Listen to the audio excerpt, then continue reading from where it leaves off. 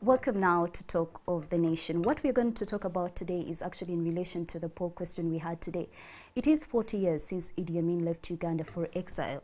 He finally died in Saudi Arabia in 2003, and his family continues to hope that he will be accorded national honors of some kind. However, what is intriguing is that 40 years ago, Idi Amin was vilified in every way possible, with no one keen to say anything good about him. Today, the situation has improved and more people are willing to look more favorably on his time as president, occasionally rating him as more influential than, say, Milton Obote or even Yusuf Lule. To help us explain this turnaround in Idi Amin's legacy, we have Dr. Robert Ojambo, a political historian with Kyambogo University. Welcome to our studios tonight. Yeah, thank you, Sandra. Yes. Good evening, viewers. We basically want to start. I'm sure you had our poll questions and responses today, and we can see that there's a shift in how people perceive the former president of Uganda. You as a historian, as someone that has studied deeply this subject matter, do you think the perception of Idi Amin has changed? Yeah, it is true the perception has changed. But the changing does not mean that people are creating new history, no. This is what it was supposed to be, but at that time, there were a lot of things happening in Africa. Amin came in at a time when dictatorship was at its peak. You find that the government of Uganda was not the only one being under a dictator. There were dictators all over Africa. Maybe just to give it a perspective, when we started getting independence, starting with Ghana in 1957, then went on in 1960s, a number of countries started getting independence. There were revolutionaries, mainly depending on political parties and the movements that ushered in the likes of Milton Obote, ushered in the likes of Kwame Nkrumah, and many other leaders in Africa. Unfortunately, these did not last long. Within no time, Nkrumah had been overthrown by the army, and this trend started happening in Africa. And Uganda in 1971, Idi Amin comes. In some countries where coups did not take place, the revolutionaries also turned themselves into dictators. I'll give an example of Malawi under Kamuzu Banda, and many other countries, but there were also one-party dictatorships in Tanzania, in Kenya, and many other African countries. So Amin comes on when dictatorship is the order of the day. Unfortunately, Amin rejects either to side with the capitalists. Remember, this was the time of the Cold War. Yes. And Amin was a positive, non-aligned leader. He decides to choose to go with the Arab League. And therefore, all the media became very hostile to him. Just to remind the viewers, Amin was a project of the British. The British thought that they would use him to fight against the socialist Obote with his Common Man's Charter, and later the fight against apartheid, which even led to a lot of problems to him. Yeah. So Amin, when he becomes a leader, he does not conform to either the British or Russia. So they start looking for a way of removing this guy. And therefore the media and everybody becomes very hostile with him. But the good thing with Amin, he was a darling of the people. So it is very difficult to fight him in Uganda. Remember, at that time, Obote had landed in Tanzania. And therefore that was the only place where they were using to fight Amin, and which created a lot of problem and created hostility on him. Secondly, Amin was not able to form a very good system that would help him in form of a state. He used an army-type command where he used the generals as governors and very many other people. So people do not understand him. But despite all this, Amin was, he loved the country. He felt well for Uganda, and whatever he did was for the benefit of the people. In most cases, when you look at the economy, I was just saying on the news bite when I was coming in here that in 1972 he declares an economic war. And you have seen the economists themselves analyzing him. Yes. And that was a big thing for Ugandans, because before that time, the economy was being run by foreigners. So because of that, the people liked him, especially those who benefited from the Common War. I mean, the economic war. Unfortunately, Amin does not have a very good propaganda machinery that could help him to popularize himself outside Uganda. So in Uganda. In short term, the media was against him, and The it was media never was saying the right against things him, about him. and the people who wrote about Amin wrote a script which was one-sided. And in fact, that's a general problem with Ugandan history. Ugandan history writes a one-sided script. And for us who study history, we have been blamed. But you know, sometimes in Africa, the moment in time determines what is written. So I mean, because of the Cold War politics, because of the rebellions that were taking place, of course the rebellion was in Tanzania. I've heard some people blame Amin for having attacked Tanzania in 1979.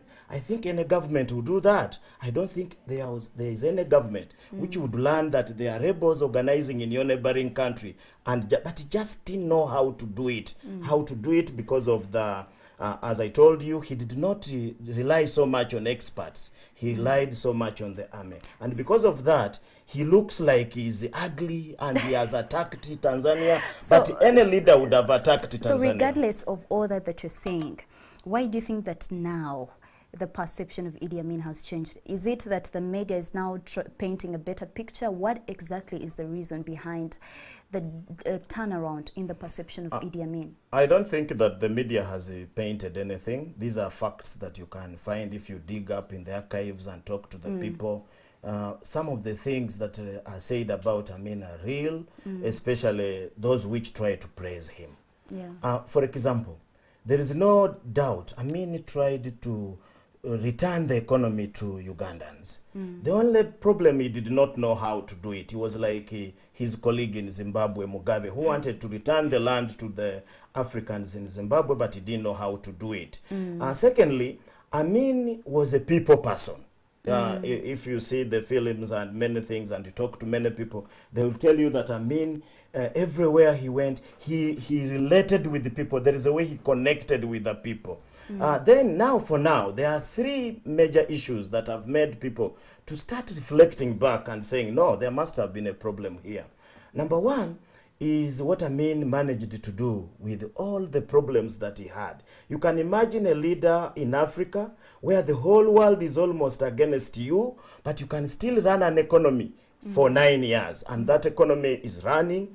Although with the difficulty, yes, we know, but he managed to do a number of things. Where we are seated here was constructed during Amin's time. The only airport we have in this country was constructed by Idi Amin. During Idi Amin, Mulago was a hospital to reckon with.